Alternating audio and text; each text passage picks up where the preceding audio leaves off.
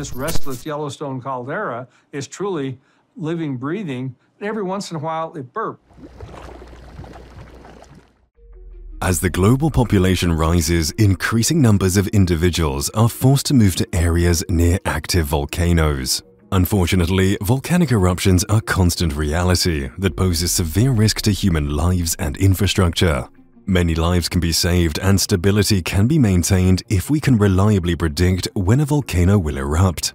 A volcanic eruption poses numerous dangers, lava flows, collapsing dust, and the potential to trigger other hazards like silt and waste flows, as well as global warming that could result in tidal waves or earthquakes, are all examples of such dangers. Some scientists believe that the next Yellowstone volcanic eruption is long overdue and could have a magnitude of 8 or more severity. However, it is still impossible to forecast with any degree of certainty when and how powerful such an eruption will be. The massive supervolcano that Yellowstone National Park rests upon is believed to be operational, despite its current state of dormancy. Hydrothermal characteristics and continuous seismic activity have led researchers to speculate that Yellowstone may one day erupt due to boiling, fluid or semi-fluid matter beneath the Earth's surface. In this video, we'll be discussing the eruption of Yellowstone. There is a lake of hot magma beneath Yellowstone National Park 5 miles down. This reservoir is nourished by a massive stream of molten rock rising from thousands of kilometers below. This heat is to blame for the famed geysers and hot springs in the area. The land above also experiences periodic upheaval due to magma rising into the reservoir and then cooling. Throughout centuries, that magma has exploded in only a few isolated instances. The enormous number of those eruptions in Yellowstone has been minor lava runs, with the most recent one occurring at Pitchstone Plateau approximately 70,000 years ago, and 3 large explosions that covered North America with ash throughout the previous 2.1 million years. The highly remote prospect of Yellowstone experiencing a disastrous super-eruption is the cause of the region receiving so much concern. The Yellowstone caldera, located in northwestern Wyoming, is a massive volcanic caldera.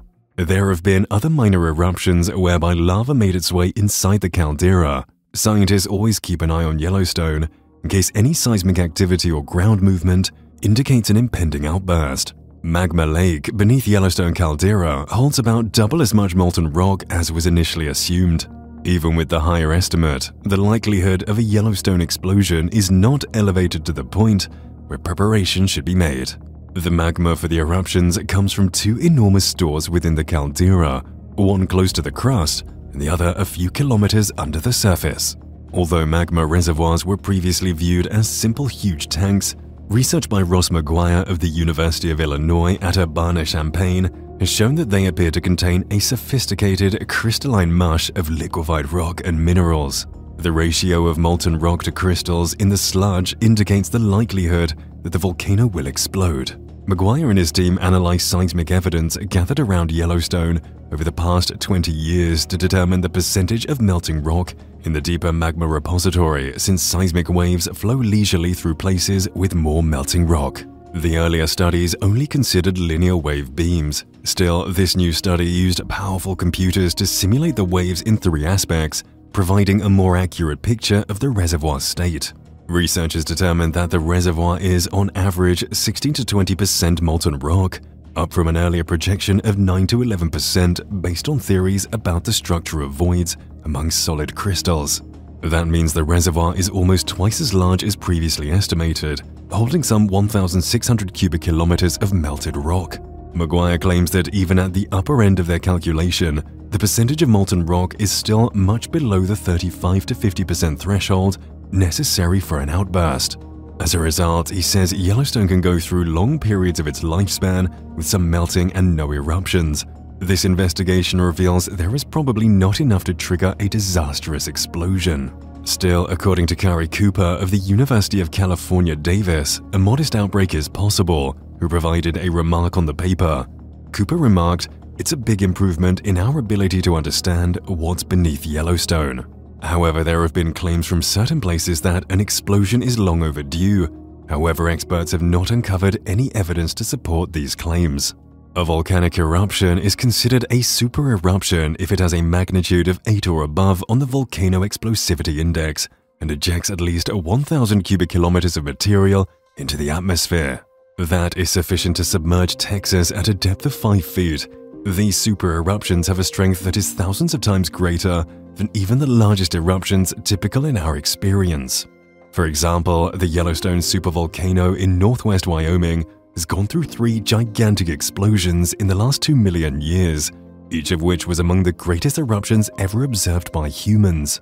Approximately 2.1 million years ago, 1.3 million years ago, and 631,000 years ago, explosions took out, leaving behind the existing caldera. Calderas are massive craters created when supervolcanoes erupt and inevitably crash. Few eruptions preceded the major blast 631,000 decades ago, the subsequent lava flows some 70,000 years later. Whereas another eruption is possible in the future, given Yellowstone's history and magma's availability, neither experts nor the broader population can predict when or how this would occur. Eruptions from volcanoes are notoriously hard to predict, partly because there are no reliable means to observe conditions deep within one, and partly because they don't happen at predictable intervals. There has been a massive improvement in the ability to anticipate eruptions over the past 20 years. Today, there are several markers that researchers can keep an eye out for that could be clues of an oncoming explosion. Researchers working at the Yellowstone Volcano Observatory, or YVO, continuously monitor the nearby region using a wide array of real-time sensing technologies. They are looking for signs of activity. In the weeks and months leading up to an explosion, high seismic swarms and rapid ground displacement are 2 potential signs that can frequently be detected. Both of these phenomena are possible signals.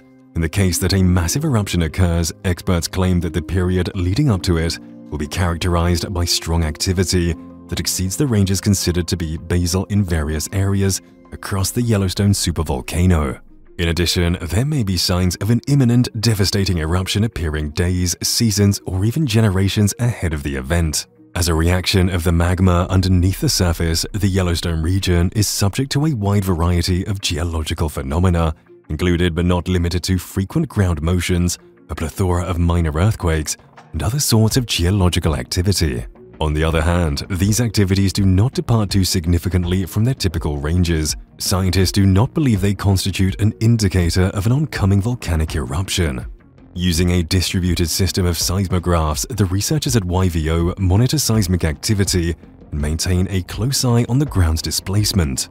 Although this mobility, in particular the altitude or uplift of the ground, is sometimes an indication that magma is traveling toward the surface, it is not necessarily an indication that an explosion is likely to occur. Many volcanoes, particularly calderas like Yellowstone, show traces of uplift and subduction over a significant time, even though they have never experienced an eruption. By a study that was released in the journal Nature Reviews Earth and Environment 1 year ago, it is challenging to forecast massive supervolcano outbreaks because of the large amount of variation that exists in terms of the time of the explosion, the speed and force with which it begins, and the invoking mechanisms, among many other elements. These cataclysmic super eruptions of the world's volcanoes occur on average once every 100,000 years. They are the most explosive volcanic eruptions ever recorded on Earth. Singular super eruptions may last from a few days to several months or centuries. In addition, there is a diverse selection of processes that can set off the reaction. According to the experts, the fact that a volcano has had huge explosions in the past is only sometimes a good indicator of how that volcano would behave. However, these explosions contributed to characterizing a supervolcano. Lava flows are the type of volcanic eruption with the most chance of occurring. On the other hand, a gigantic super eruption would be the worst-case scenario, despite the very small possibility that such an incident will happen in any particular century. That's all for this video. Leave your thoughts on this predicted volcanic eruption. Also take a minute out and subscribe to our channel. Stay tuned. See you soon.